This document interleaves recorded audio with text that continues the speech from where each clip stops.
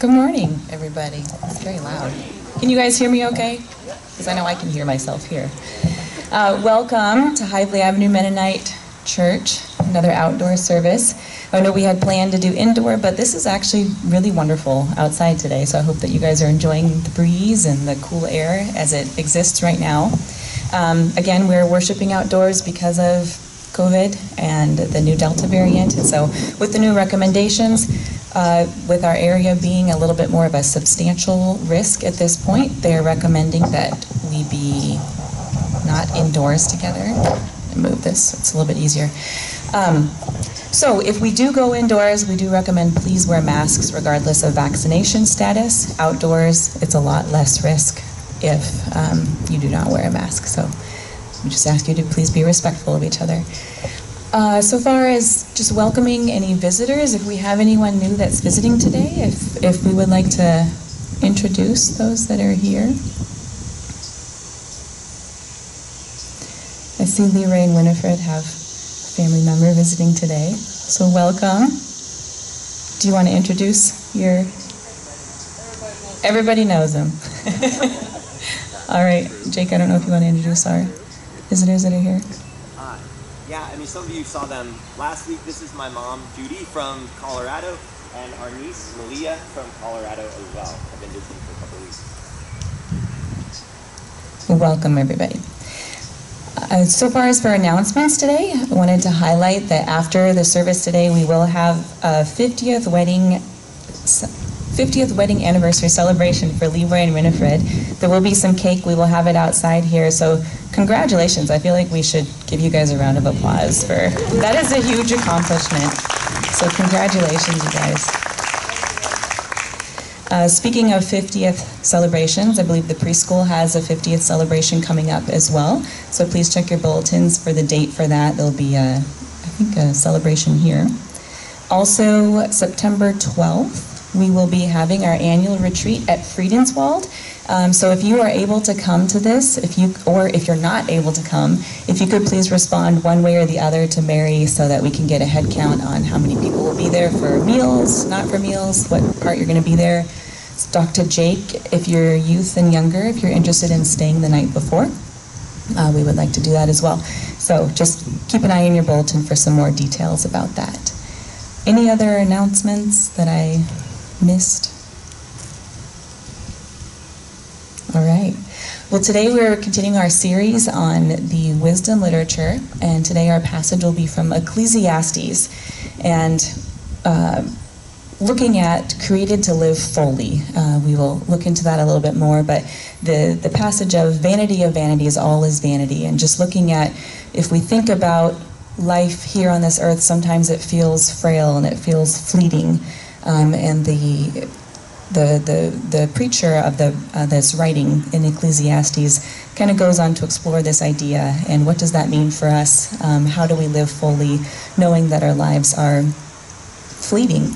And the main impetus of the service today will be that, yes, our life is frail, our life is fleeting, but we have this God that sustains us, this God that brings eternity into our hearts, and that if we, rather than focusing on our life here, if we tie ourselves with that spirit, with that living spirit that moves through us, that we are part of something bigger, we are part of something eternal, and that brings us our meaning.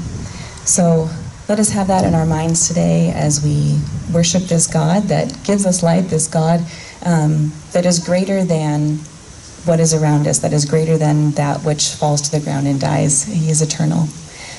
Let's pray. Living God, we thank you that you are beyond us. We thank you that you have power to move the wind and the trees, power to rise the sun and set the sun, power to spin the earth, to create the cosmos, and yet you care about our small, finite lives as well. And you call us to be a part of this beautiful movement that you are doing. We ask that we would remember our frailness, but also remember your greatness today as we worship you and cling to you as the reason that we live and move and breathe. Amen. I invite Chris up at this time.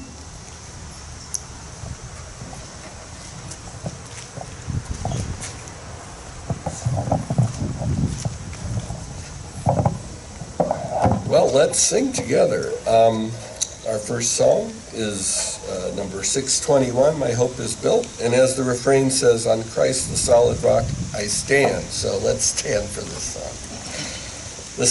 We can sink back into our chairs after this song.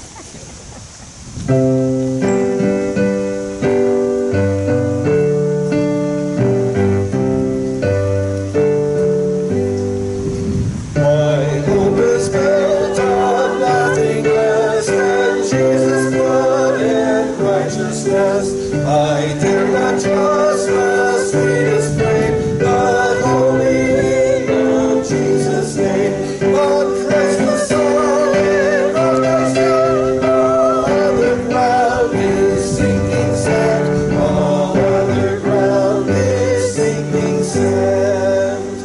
In every rough and stormy gale, my anchor holds within the veil. When all around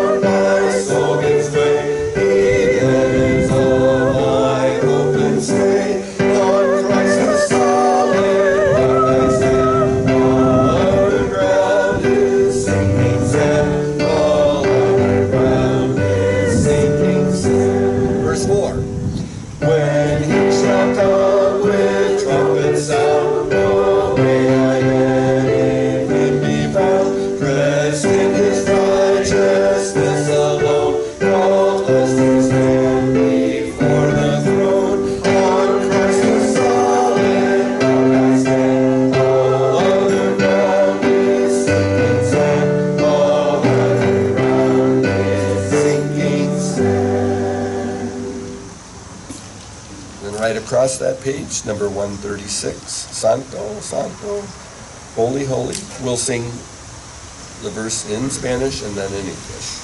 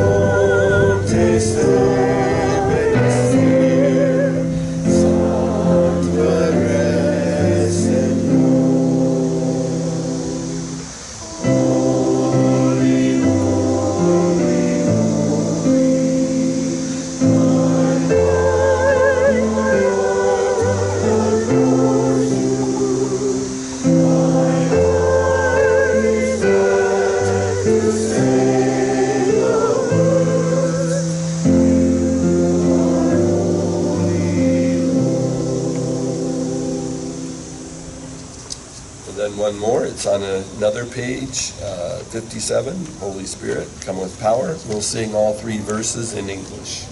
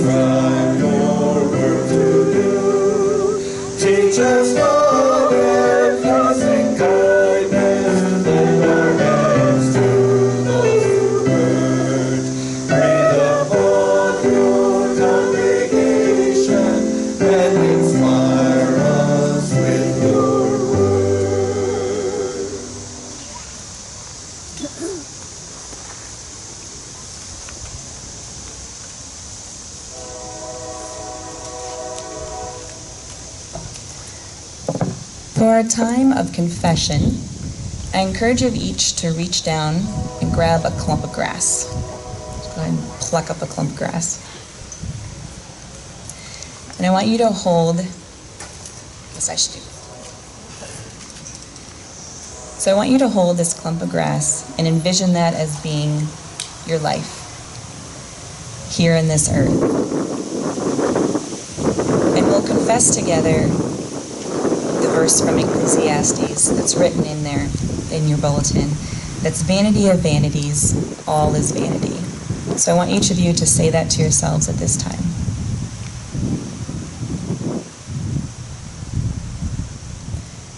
And envision that which we strive for, that which we work so hard, and just know that it's so easily just gone. So I want each of you to take that clump of grass and just blow it.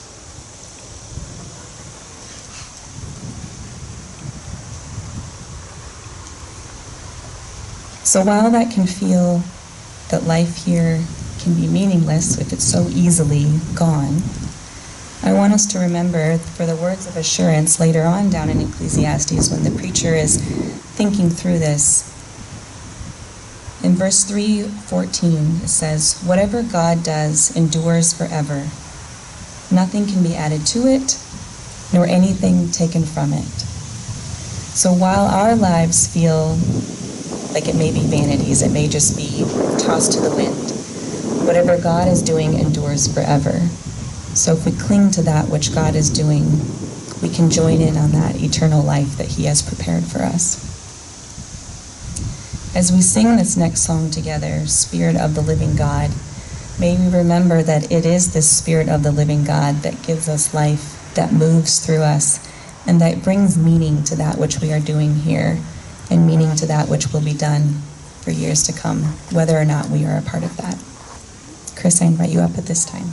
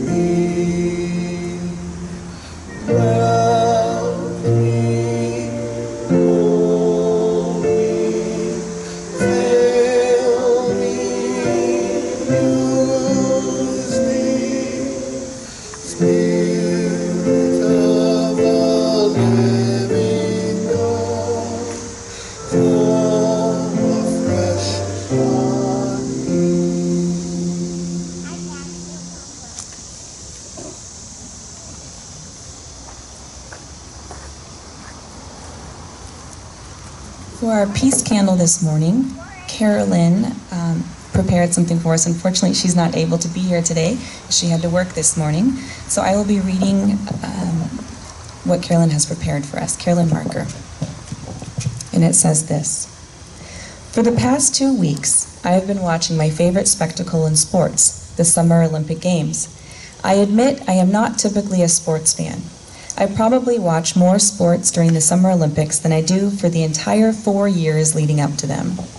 I gladly embrace the notion of world unity and peace, and am happy to put aside thoughts of conflicts and politics during this time. There is an ancient Greek tradition known as the Olympic truce, when all conflicts cease during the Olympic Games. Since then, it has served as a principle of the Games. In 1993, the UN passed a resolution calling for all nations to observe the Olympic truce from the 7th day before the opening ceremony to the 7th day following the closing of the Olympic Games. During the Olympic Games, I find myself feeling just a little more patriotic than I normally do, and I usually cheer on USA. But I want every single athlete to perform their very best. There have been some great moments during this year's Olympics in Tokyo. Because of the pandemic, the 2020 Olympics were pushed back to 2021, which was more challenging for some athletes who were prepared last year, while the extra year of training benefited others. We have all been in this together. Some of my favorite moments have been watching Simone Biles, who has been called the greatest gymnast of all times. Though she was expected to bring home so much gold, she chose to withdraw from most of the competition to make her mental and physical health a priority. Simone has survived the sexual abuse of the former women's gymnastics team doctor and has spoken out about this. What an example she has set for her younger teammates. Some of my other favorite moments are watching the Jamaican women capture all 3 medals in the 100-meter run, and watching American Allison Felix win her 11th Olympic medal at the age of 35 after having survived a life-threatening pregnancy in 2018. I cheered on Hidalyn Diaz, the woman who won the Philippines' first gold medal in weightlifting, and for China's 14-year-old Kwan with her perfect 10s in diving. And what a thrill to watch American marathoner Molly Seidel cross the finish line with exuberance, winning the bronze medal in what was just the 3rd marathon she had ever run. Last night during the men's marathon, I watched the runner from the Netherlands pass his Belgian opponent near the finish line, then turn back and urge him on, giving his opponent the push he needed to win the bronze. After the finish, the 3 medal winners from Kenya, Netherlands, and Belgium embraced. You may have seen many of these moments or heard these stories. But have you heard of the runner Abraham Gulam of South Sudan? He grew up during the South Sudanese Civil War. His family and his country are very poor, often struggling to have one meal a day. And when he started racing, his school loaned him a new pair of running shoes, which he had to return to the school after he graduated so other students could use them. In November of 2019, he and 3 other athletes from South Sudan were given the opportunity to attend a training camp in Tokyo. After they arrived, the training camp was postponed because of the pandemic, and they weren't able to return home. The Japanese city of Mebashi has become their home away from home for the last year and a half. The athletes took Japanese language classes every morning and trained the rest of the day and were embraced by the local people. The people of Mebashi raised $300,000 to support the South Sudanese team. In April of 2021, Abraham Gulam qualified to represent his country's Olympic team, running his best ever time in qualifications. He was given the honor of carrying South Sudan's flag at the opening ceremonies. Gulam said, "I came from a poor family. Without the support of many people, especially here in Japan, I wouldn't have achieved all of this. I learned how important it is to help each other and be there for each other instead of killing each other." Abraham Gulam sees the Olympics as a way he can bring peace to his country and give them hope. This year, again, the Olympic Games has given me a few weeks of faith in the overall good of people and the hope for peace and unity. I invite you to join in me in the peace litany that is written in your bulletins. God of peace, Christ of peace, Spirit of peace, you are calling us to be peacemakers. Today we light this candle as a reminder of our calling. We now invite the children to come up. Asa and Lara, if you guys want to bring the blanket up when you guys come up. And Jake has a special story prepared for you.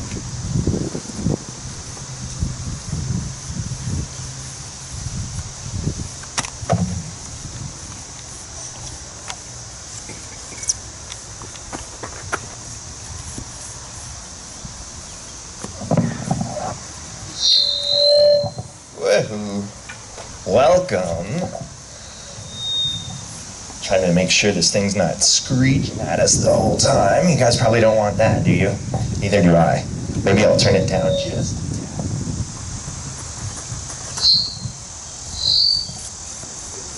There we go. Okay, less screechy. Ah, so good to see you guys, especially all crammed together on this little rug here in the middle of the field. I love having you guys here with us. Now I've got a question to start us off this morning. Do you guys, or have you guys, ever done something that just felt pointless, or meaningless? Yeah, ever? What was it, buddy? Anything specific, or you just know you have?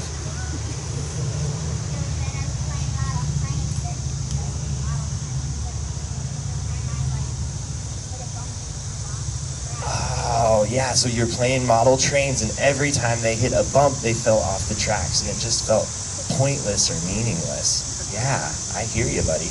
Yeah, I think we've all had those times. In fact, this week, one of those times came to me as we were at the beach. We were over at Warren Dunes. You guys have probably been there. And we were walking along, having a good day. It was towards the end of the day, so we were getting ready to go soon. And of course, we were wearing sandals. Asa had on his little Croc shoes. I know everybody has these. But when you're walking in sandy dunes and on a sandy beach with Crocs, does it keep the sand out? No, it doesn't keep the sand out.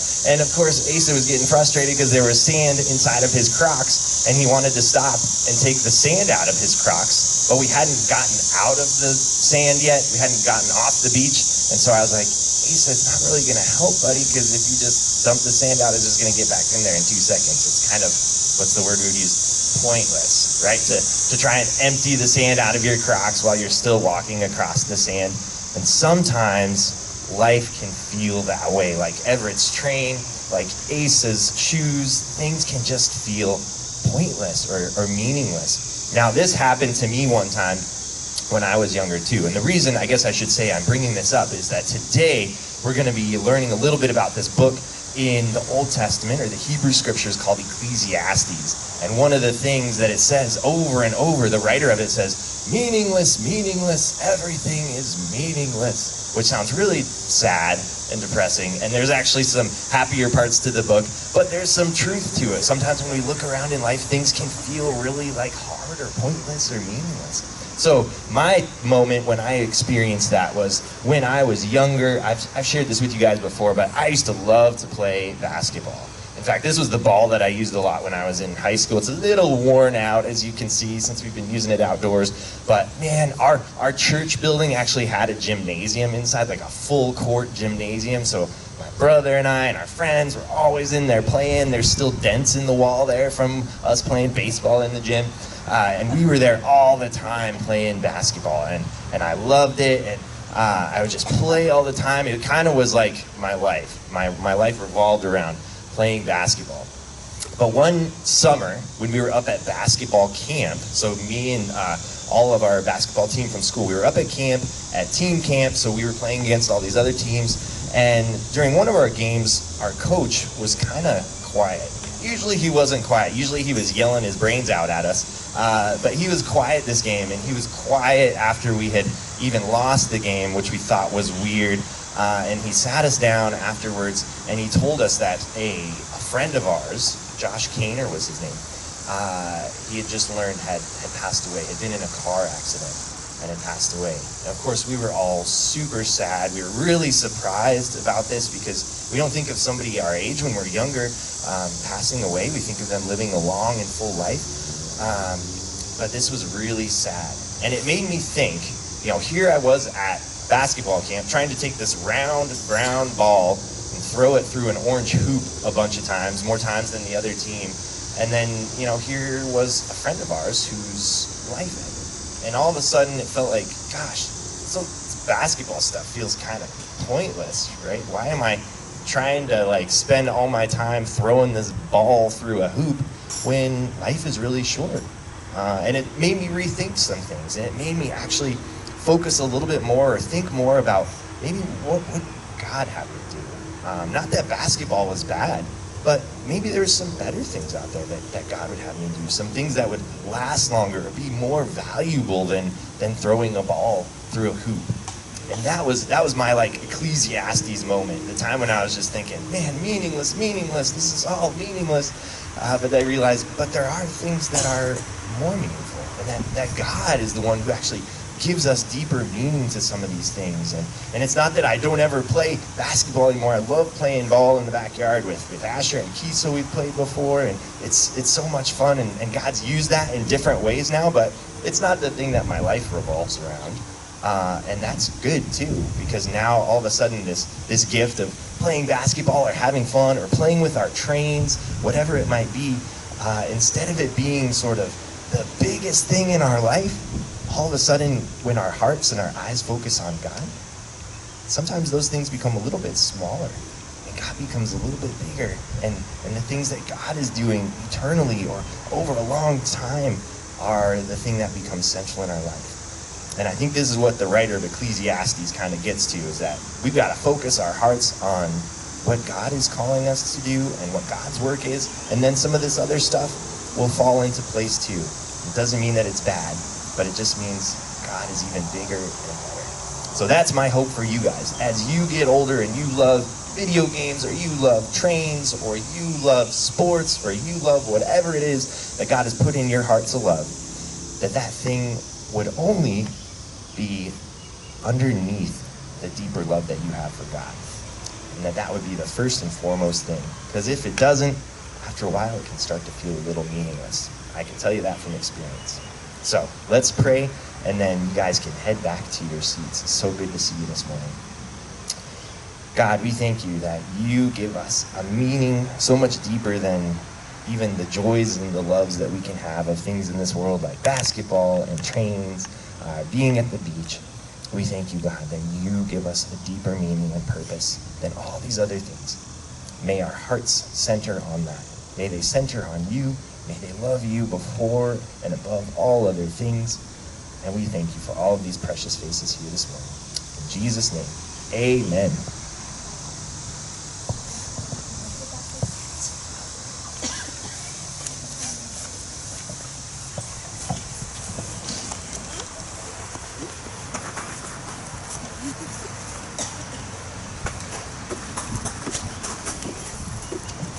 Our scripture reading this morning comes from Ecclesiastes,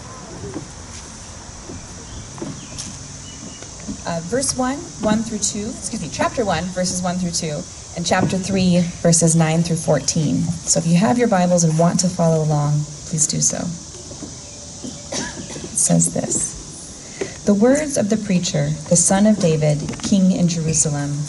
Vanity of vanities, says the preacher. Vanity of vanities, all is vanity. What gain has the worker from his toil? I have seen the business that God has given to the children of man to be busy with. He has made everything beautiful in its time. Also, he has put eternity into man's heart, yet so that he cannot find out what God has done from the beginning to the end. I perceive that there is nothing better for them than to be joyful and to do good as long as they live. Also, that everyone should eat and drink and take pleasure in all his toil. This is God's gift to man. I perceive that whatever God does endures forever. Nothing can be added to it, nor anything taken from it. God has done it so that the people fear before him.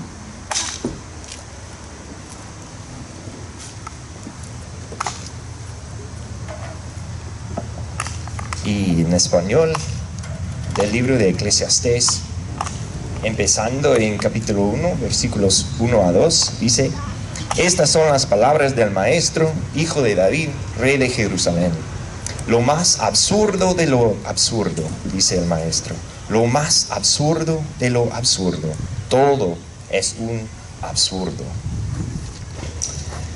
Y capítulo 3, versículos 9 a 14. ¿Qué provecho saca quien trabaja de tanto afanarse? He visto la tarea que Dios ha impuesto al género humano para abrumarlo con ella.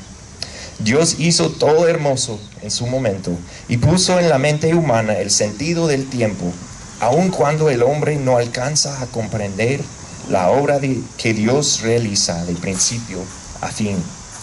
Yo sé que nada hay mejor para el hombre que alegrarse y hacer el bien mientras viva. Y sé también que es un don de Dios que el hombre coma o beba y disfrute de todos sus afanes. Sé además que todo lo que Dios ha hecho permanece para siempre, que no hay nada que añadirle ni quitarle, y que Dios lo hizo así para que se le tema. La palabra del Señor. Gracias a Dios. I invite Tim forward at this time. Let's pray. Spirit of the living God, we ask you to move through us this morning. Give us understanding. May your words rest on Tim's tongue this morning. And may we hear you. Amen.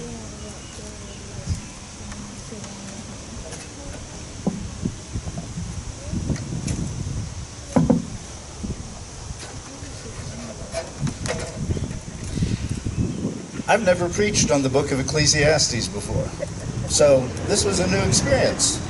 And I developed a new appreciation for the book the last couple of weeks. I kind of like this guy, Kehaleth, which means the teacher, the sage, or the quester, because he's kind of this interesting combination of cynic and optimist. And I feel like I often have both of those things in me, and so it's kind of interesting to see them going back and forth. It was likely not literally Solomon, though that's kind of the what gets alluded to, but someone building on the wisdom tradition of Solomon, which was an accepted literary device, and this book was seen as an integral part of the Hebrew wisdom tradition. And while I've selected two particular passages, to preach on the unique wisdom of Ecclesiastes, you really have to look at the whole a bit. And if you look at the whole, it is easy to think of a prominent cultural allusion to this unique book. And if you're of a certain generation, i.e. my generation, you almost automatically begin hearing a tune. To everything, turn, turn, turn. There is a season, turn, turn, turn. And a time for every purpose under heaven. A time to be born, a time to die. I won't bless you with the rest of that. The whole first part of chapter 3 of Ecclesiastes became a hit folk rock song performed by the Byrds in 1965. I was 10. And my parents didn't like rock and roll. They weren't fans of Elvis. They weren't fans of the Beatles. But they let me listen to this one. This one was okay. Pete Seeger had actually written the song in the 1950s, and the Byrds were the ones who made it have a pop rock song. And it's been recorded by lots of folks over the years. Seeger and the Byrds, Judy Collins, Dolly Parton, a Brazilian Christian rock band called Resgate. So it's gotten lots of play over the years. And while that first part of chapter 3 forms one of the important themes of Ecclesiastes, that there is so much of human experience and activity that we all hold in common, that there's a season to everything, and that God is over all, it isn't quite what I would call the central theme. One part of the central theme is the first scripture that was read, and it most often gets translated as it was read. Vanity of vanities, all is vanity. Or maybe it's meaningless is kind of what vanity in this context means, or it's futile. So futility, yes, but there's also a brevity about everything, relatively speaking, and that this vanity of vanities may not be the best translation. Hebel, the Hebrew word, can easily be translated breath. So I like the Anchor Bible commentary that translates it like this: breath of a breath, the slightest breath, all is breath. Breath vanishes, breath is fleeting. We saw holding the grass what happens when we blow on it. Another lesser way of translating might be empty or ungraspable, with a little sense of mystery to it. Emptiness of emptiness, all is empty. Everything is ungraspable. So futility, meaninglessness, a breath, mysteriously empty. That's initially how this teacher, sage, quester sees life. And can life sometimes feel futile and meaningless? You bet your life it can. We've all likely had moments that we've talked about where that seems to be the case. Where we ask, what difference has my life made or is making? What difference has the existence of a group that I'm part of, like Hively Avenue Mennonite Church, what difference has that made?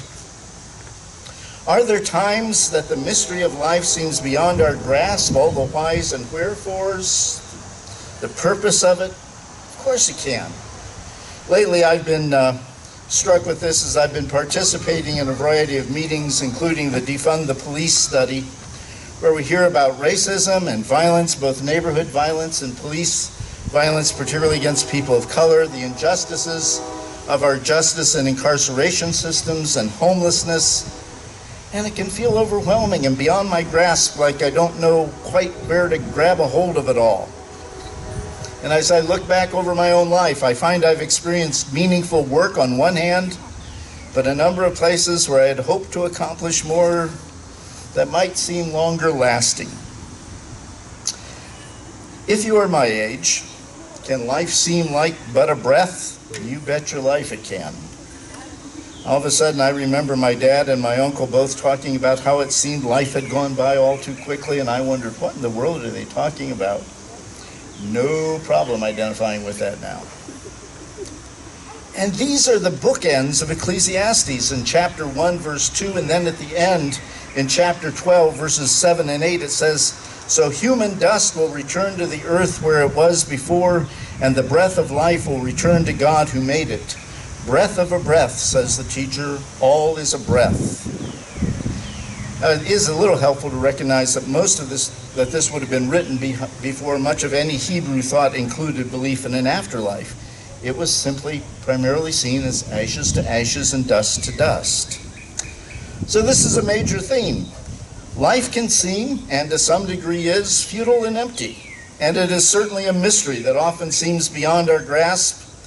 and it is but a breath in the continuum of time and history.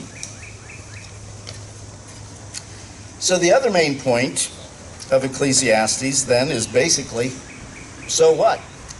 So if life is often futile, a mystery of emptiness beyond our grasp and but a breath, if those are the bookends, what's in the middle? What is life about? Is anything worthwhile?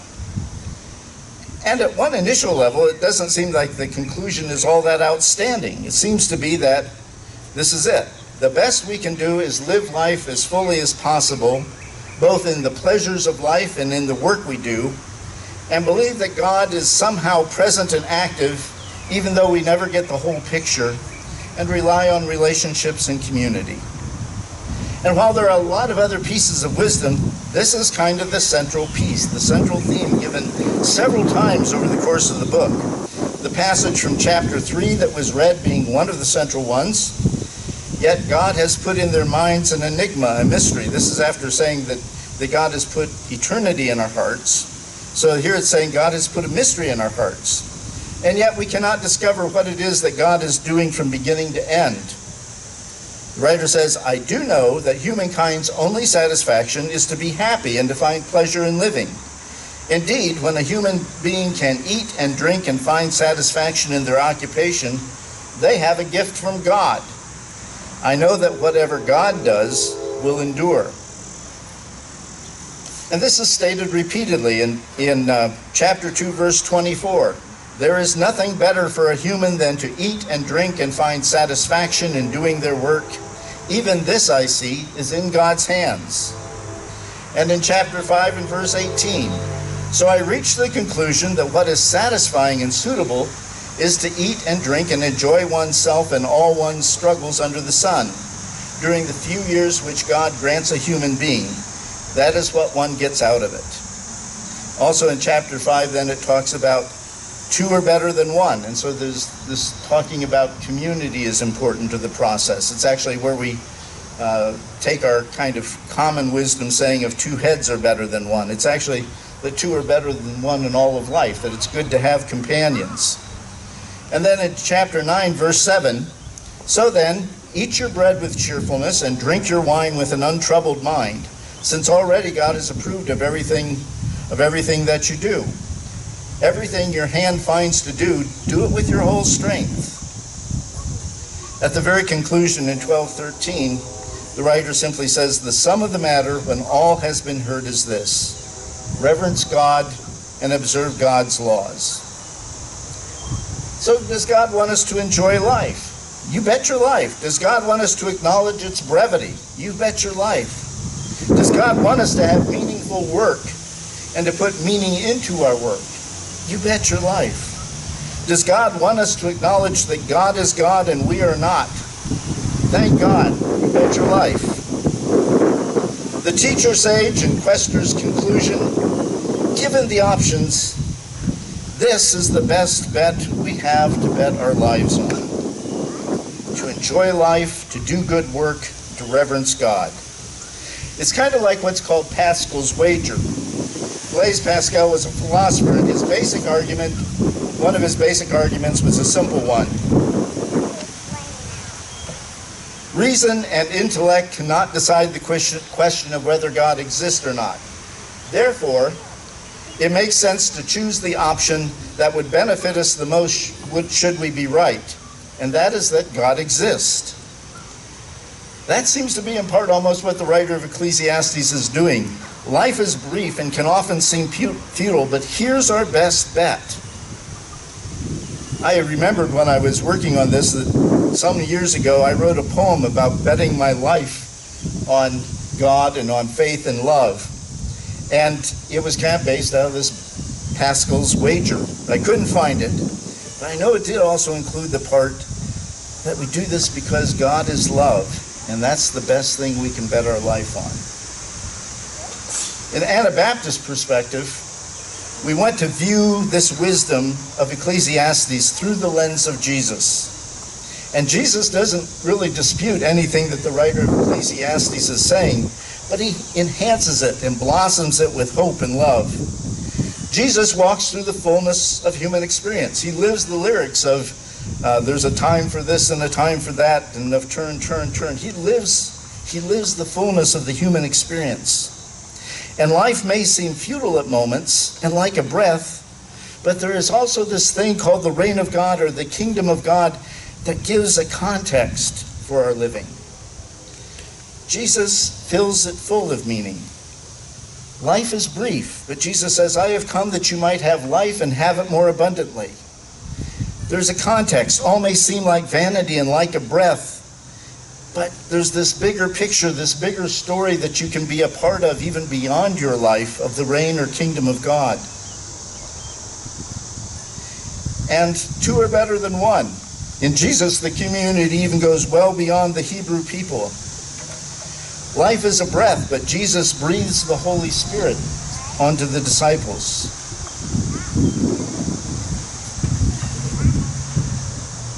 Reverence God, and that God is a God of love. It becomes a much fuller and better bet. Is life all too breath-like and fleeting? You bet your life. Can life feel futile? Of course it can. But should life be fully enjoyed?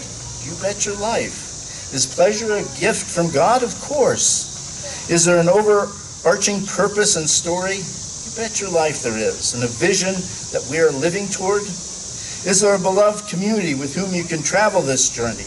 You bet your life there is. I often think then of the song, O Love That Will Not Let Me Go. And then a friend of mine, Jim Croker, wrote a song, What is this love? What is this love that won't let go of me? What is this love that won't let go of us? Can we trust it? You bet your life you can. And if we've misplaced our bet, isn't the world still better off? The way of Jesus, abundant life, the reign of God rooted in a God of love, it is where I want to bet my life, and I hope you do too. I'm going to close with the song called What Is This Love by Jim Croker. I think I will be able to play it for you. It has two verses. Now, let's see. Got it. It has two verses, and I won't read the whole lyrics, but the first verse, person is in the throes of a large decision and wishes he could see the whole plan. And in the second verse, he acknowledges that sometimes a word is spoken at just the right time, and air breathes in and fills the room. And sometimes that doesn't happen, and you just have to trust the mystery. And the chorus then is always, but what is this love? What is this love that will not let me go, that has a hold upon my soul that I can't break? And at the very last, Jim writes, and when my body lies beneath the prairie, I will not be buried. I'll be carried by that love.